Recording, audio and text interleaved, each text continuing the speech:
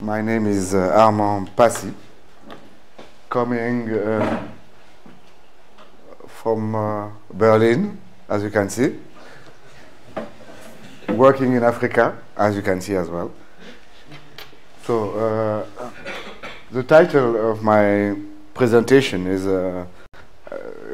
GNU Health Implementation in Franceville, Gabon, Connecting Diamonds. I will talk more about people than codes, because I'm sure here you guys you have heard enough of these, but obviously you don't usually talk about the most important people yourself. So I'm going to do it on your behalf. So Franceville, Gabon, I guess that a lot of people don't even know where it is. Gabon, Libreville, who knows where it is? Somewhere in West Africa, but between Cameroon, south of Cameroon, along the west coast of Africa. And Franceville is a small city there, 8 kilometers away from the capital city, Libreville. So, why connecting diamonds? We'll see. I'll start with a quote from someone you may not know, but who really says something what really resume or summarize what we'll talk about here. There is no greater calling than to serve your fellow men. There is no greater contribution than to help the weak. There is no greater satisfaction than to have done it well. I think this is what you are doing every day. Let me start maybe a little bit from my background. I spent most of my life working in a big organization for this big and using this big software coming from big organization. I don't want to name any name here. So I didn't know anything about here open source, free software, let alone about Tryton or GNU Health. So when I left this organization 3 years ago, you ask yourself, what do you do out of your life? What have you achieved first? And what will you do out of your life? So it was really a quest, which landed in this guy's B2CK and in Las Palmas with Luis Falcon. So these are, let's say, the two the people who really inducted me there, because I wanted to be convinced. I read about a little bit about Tryton and GNU Health, but I wanted really convinced, know the people who were behind that, because to me that was a key to my action to see if I could go along with these guys. Have you ever spent a few weeks with Cédric and Nico? Do it if you have time. So you know the story anyway, how it begins. I don't need to talk more about it, but let's hear for me, up to Python you know about it, but for me, as I said, it landed with here Cédric, Nico, and Tryton, and Luis Falcon with GNU Health. I'm a software engineer, but I have, let's say, a medical background. I work in a big medical organization. So, how's all these codes and so on landed here to serve really those who you don't even know about? Of course, doing all that, I will not repeat it here, all of you guys. It requires passion, very high skills, and above all, a lot of hard work. I was impressed by the amount of work these guys put in their job. I've been working in big organization, earning quite some money, but the way these guys are passionate and the work, I was just really, really impressed. That was really very, very impressive to me. So, and their dreams, their vision landed in a small town in Franceville at the heart of Africa. And of course, it changed the life and the people of this city. I'd like to tell a little more about the place. It is in Franceville at the CRMF. It is, in French, Centre International de Recherche Médicale de Franceville. It's an international center for medical research in Franceville. It's a joint organization owned by Gabon and France, funded by both. So they are doing very high medical research there, and they are also helping. They have a lab unit, quite a big lab unit, which is assisting doing the research, of course, but also they're serving the people there, serving in fact the whole area. And there are a number of even lab samples that come all over the world to land there. This is where they discover, in fact, this AIDS virus that was claimed by the French. They do the research, and then it goes back to France, where it is, let's say, validated by these researchers.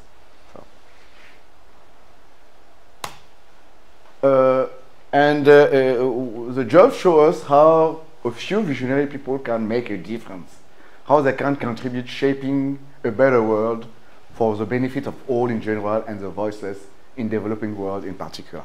So I just want to point that because to me what's most important not the codes. That's how these guys, who, I mean, you don't read about them in the news, in the newspaper, how it lands there.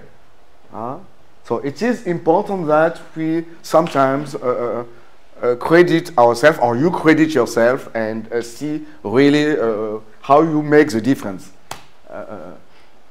I'm just going to here explain why we did implement the project. In fact,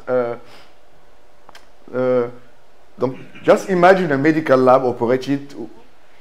It's almost a jungle there. It's somewhere nowhere in the African forest, with a very costly software that did not meet user requirements. The lab results used to take 3 to 4 days to be processed, putting the life of patients at risk, because usually in this area, just a few hours difference can make the difference between life and death.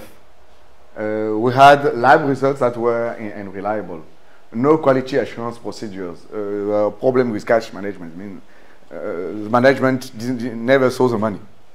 It was coming in, they couldn't really account for it. That's the usual problem in Africa.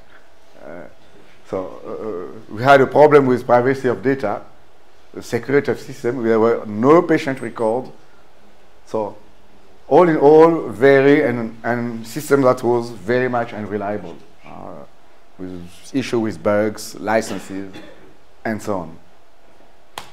So it's where I did some research on the internet, doing which kind of software and so on before, on the side of management and so on, which could really satisfy the needs. And I landed a year before with GNU Health, and then I went here for induction in with B2CK and GNU Solidario, or Timbra was the company. So how did we implement it?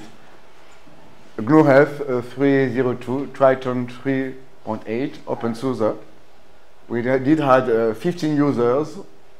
There are about 1,000 patients. I couldn't even count them because it's the whole province were going there, because right now they know that it is the most reliable, I think this is even the most reliable lab department in the region, in the whole Central Africa, I can say. We had to implement lab management processes and cash management processes as well.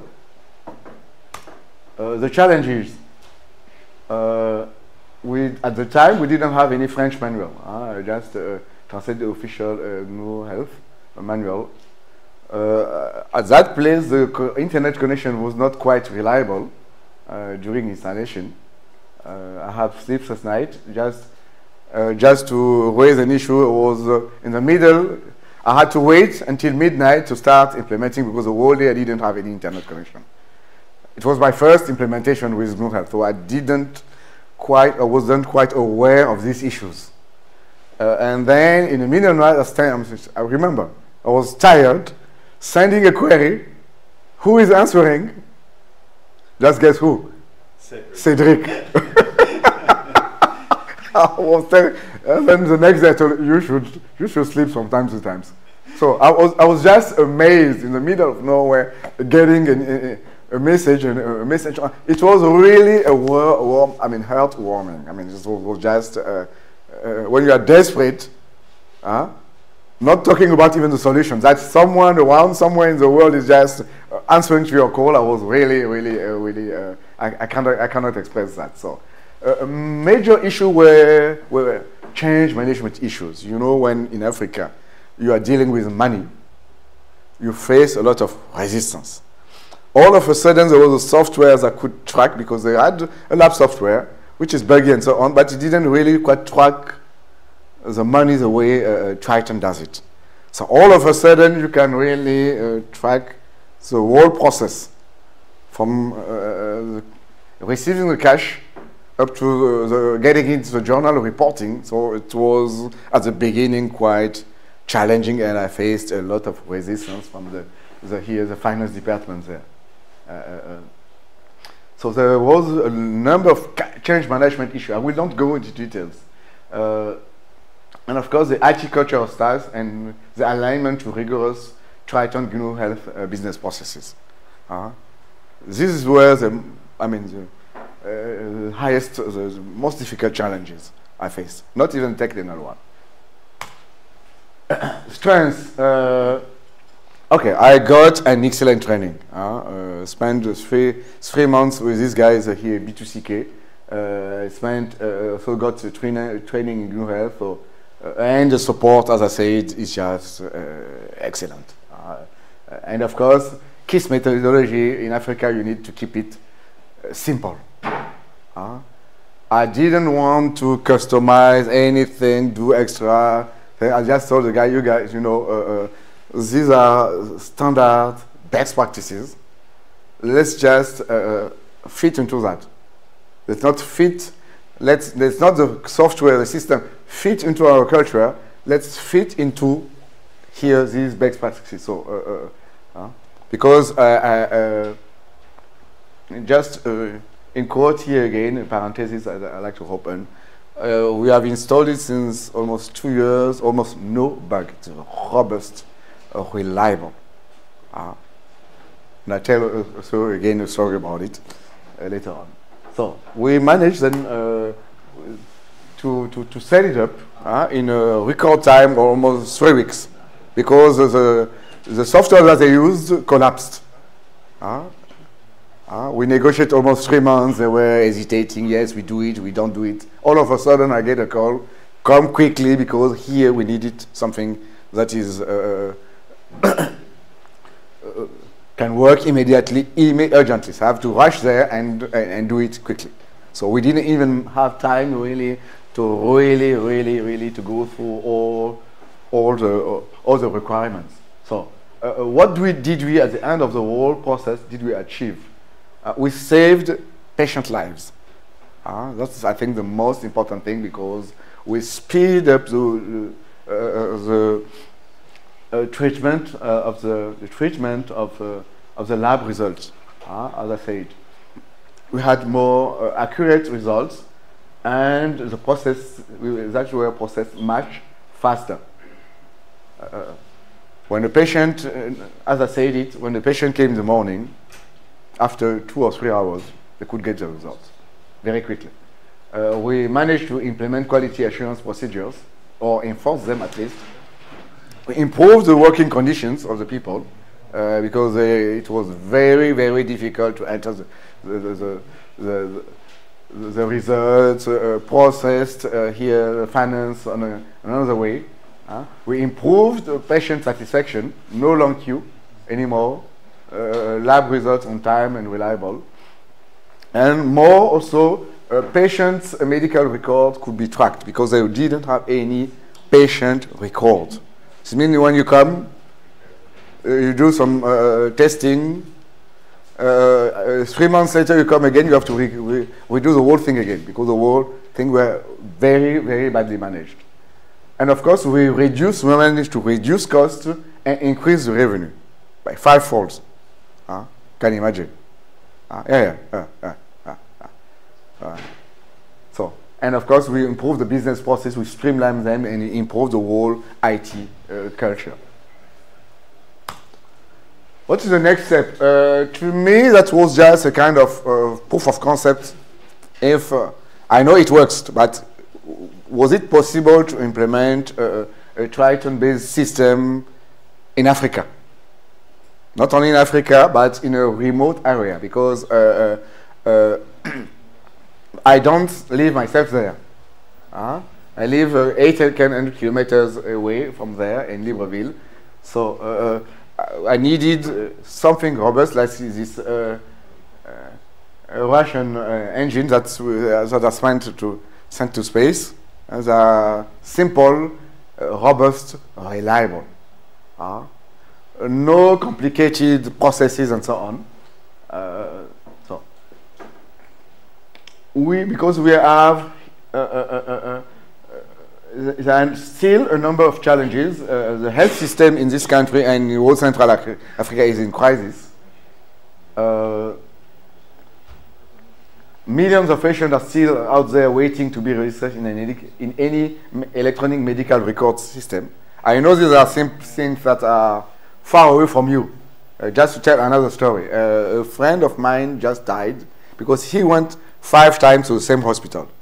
So 5 times different doctors who 5 times redid the same process again and again. In the meantime, when the last doctor found out what was happening, it was too late. These are the simple things where you can just lose your life easily. On the other side of business management, because the good thing with this Tryton base is that while you are dealing with health issues, are also dealing with management issues. In fact, the major challenge here was a managerial issue, not even a health issue. There are hundreds, if not thousands, of small and medium businesses that are struggling with management issues, who can't afford any ERP. I will not give any name here. There is one common ERP that is used in most countries in Africa, but it's unaffordable. It's too expensive for all.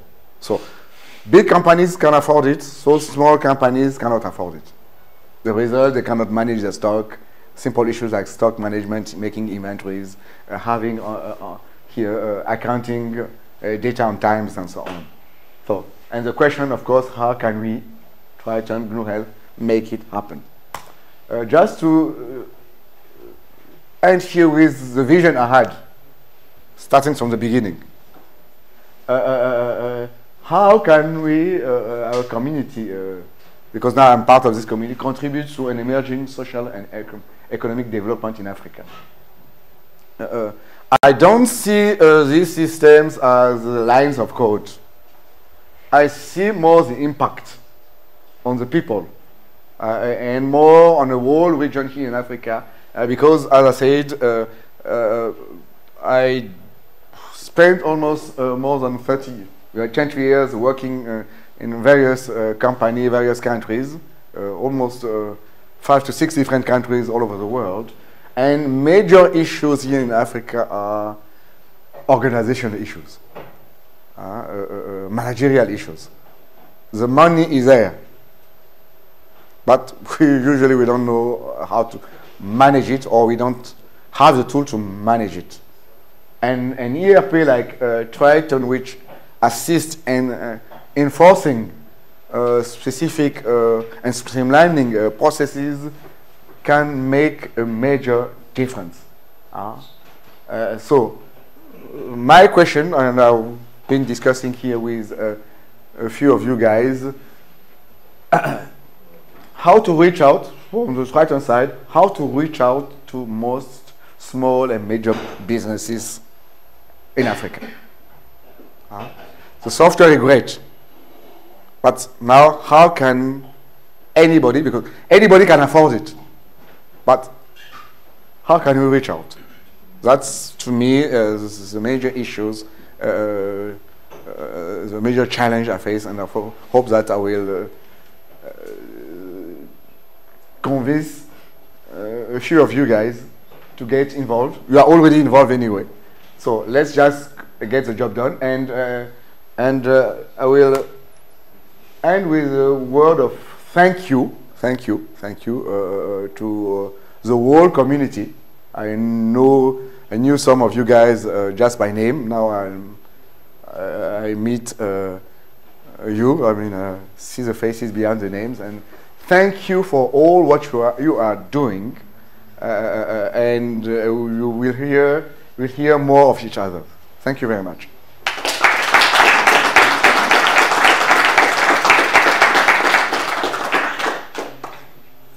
If there are any questions, I'm really happy to answer or share experiences about it.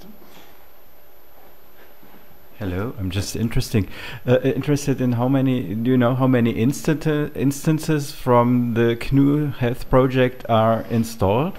I have read about it in the internet, and it seemed to me to be very, very complex. And how long did you need it to get into this? I installed mainly, I didn't install all the modules of Tryton and GNU Health. Tryton, I implemented only the financial module, and even financial module, the whole invoicing process up to the journalizing. We exported then, I think so. With here, I spent, usually I take myself not more than a month. This is a challenge I take when I do a project, because it should be, let's say, financially sound. Did you have experience with medical problems before? Or I've been working. I would not say the name of the organization. I've been working in big organizations. So I'm not a doctor, but I've been dealing with medical systems and financial systems and so on.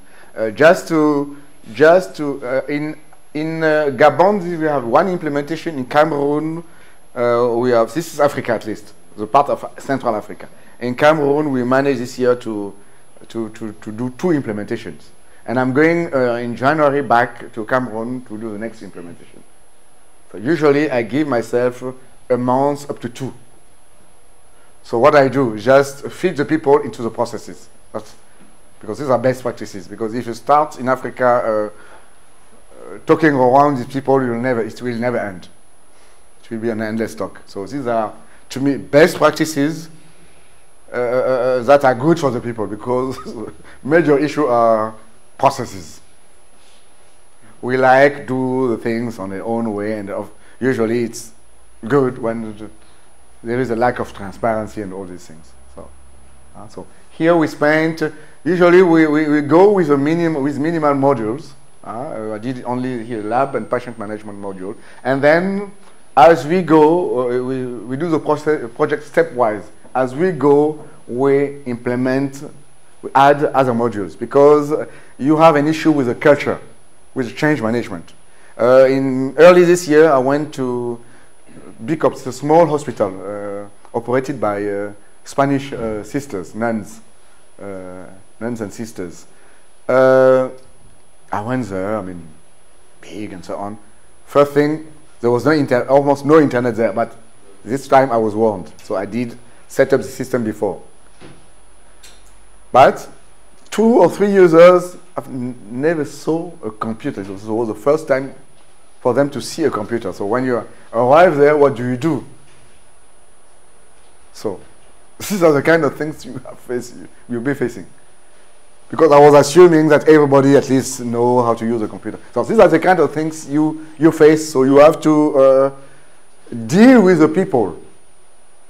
You have to motivate them. Or here in Franceville, a lady who was working will tell you she will not use insurance function because she said no, she will retire in 6 months. She was trained. At the end of the day, we are analyzing the financial figures. They are not matching what's happening. The ladies just, when people have insurance, health insurance, she doesn't put it in the software. So she takes your whole money. Cash management was not done. Cash management procedures were not properly implemented. So you have these kind of issues. So you need to be very flexible. Because on the side of the technology, it is, as I said, Tryton is Africa Poft. I mean, it's working there. All other systems, I will not know name any name here, any company, are collapsing there. Tryton with online is just robust state. So we have, I mean, very robust and reliable. So, and there are more implementation to come. Of course, we are trying to get now into Ivory Coast and West Africa as well. But I'm doing both. And on Tryton I did 3 implementations. Just financial accounting. It is robust. As I said. But the most important issues are always processes. People try to do the things their own way.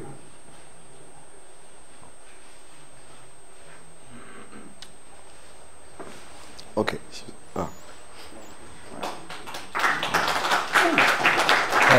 Do you think about teaching African specialists in knowing Tryton? Because we as Europeans are very expensive if we are working there.